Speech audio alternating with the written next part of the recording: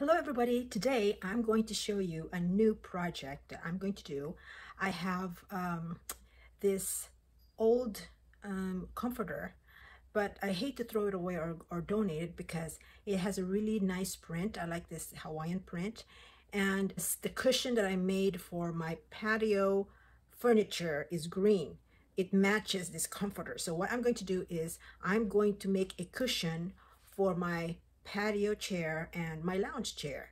The comforter that I have, I think I have the queen size comforter. It's perfect because it can make two cushions, one for my lounge chair and one for my regular chair. So here's my comforter, really nice Hawaiian print. And so the measurement on this comforter, the width is 74 and then the length is 85. So when I measured my chair measures 19 wide by 41 long. So what I'm going to do, because this is kind of like thinner, so it's a little bit thin, I'm going to double it. So I'm going to cut this whole length, and then fold it in half. So it's just perfect length because the length is 85. If it's okay if it's a little bit long, so I'm not gonna cut it exactly to length because it's okay if it's a little bit long. So 85, and then I'll fold it in half. That would be perfect. So now my cushion would be a little bit thicker. Now the remainder of the comforter, it's perfect for my lounge chair because my lounge chair measures 22.5 by 70. So I'm going to fold this in half too, and then that would double for my lounge chair. So I'm measuring 23 across, and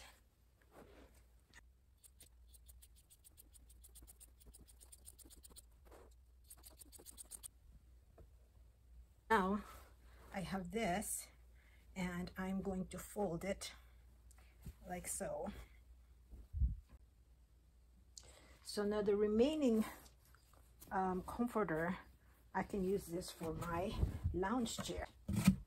The comforter it's thin, see right here, so it's not going to be comfortable when you sit on it. But what I'm going to do, I'm going to put some cushion fiber fill. Now you don't have to buy a fiber fill at the store, but if you have some old pillows, you can use that fiber fill on those pillows to insert. But I happen to have this one here, which is I have this because I used to make sock dolls, but since I don't make that anymore, I have all this leftover leftover materials for my sock dolls. So I'm going to insert that in here.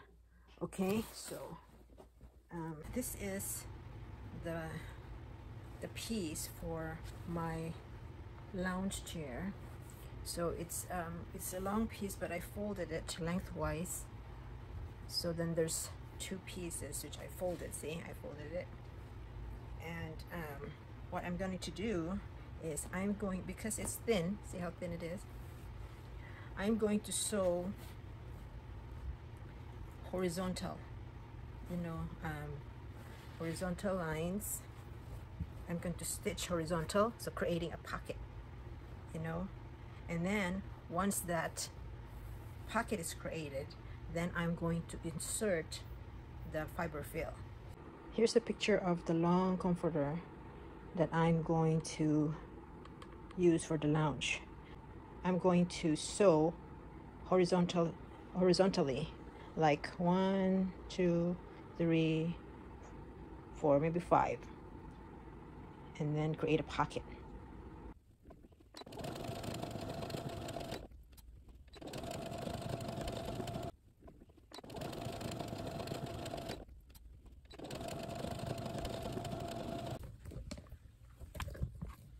So I was able to successfully sew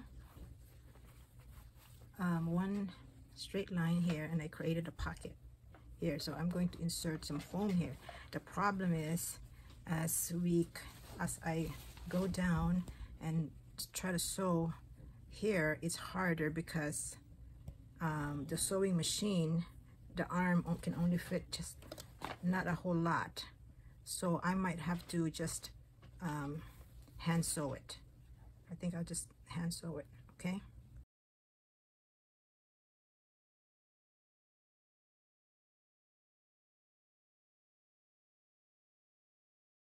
And so you want to fold it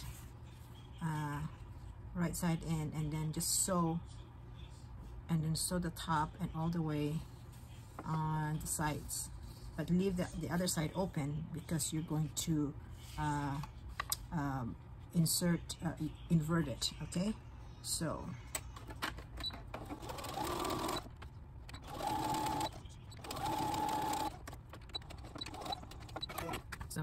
so what you can do, you can use a barbecue stick to insert in here, but I don't have a barbecue stick, so I'm using this tool you use for when you have a lobster. See, now it's already on there. And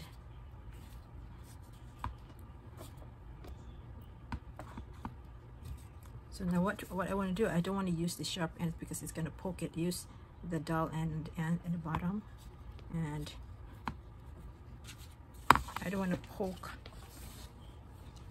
my table piece of paper and try to push that in there.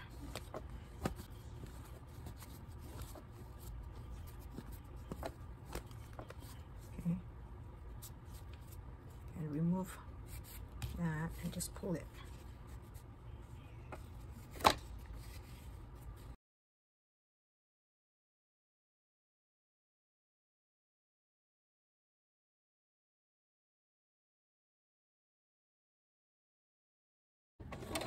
You want to get it so slowly because it's thick. You want to go back and forth probably 3 times.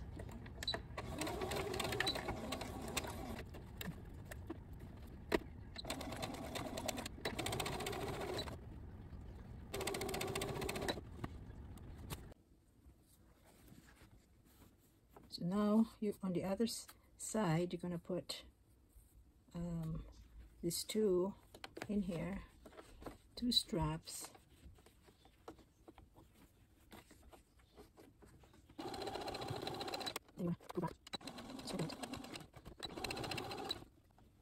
If you want to just make it, if you want to have a little curve in there, just push this in, and then you'll have a little bit of curve in there. You don't want to put this straight. On one side it has this one, and the other one it's this one. Okay, so now I finally finished sewing it. So the top, I put these 2 ties, you know, this one here and this one here, and on here I sewed on each, you know, section crosswise and created a pocket. So now I have a pocket in between those 2 sheets. If you notice, there's a pocket here, and then there's another pocket there, and there's 4 pockets, and actually 5. So another one here and another one there. So I'm going to insert the fiber fill in here. Okay.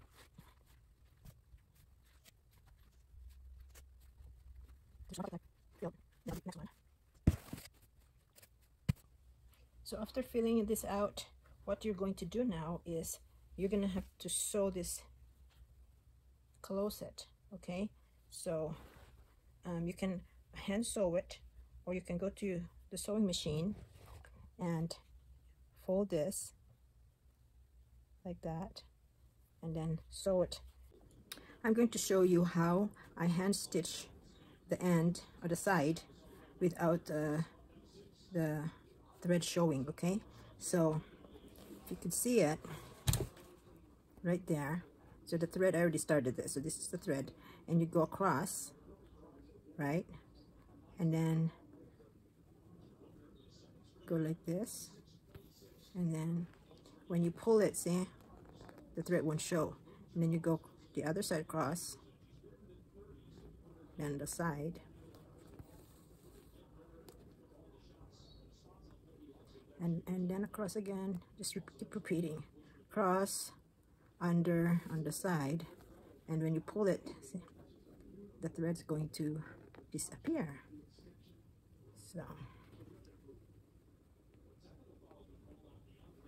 So this is how it looks like after I hand sew it. See, you don't see the thread.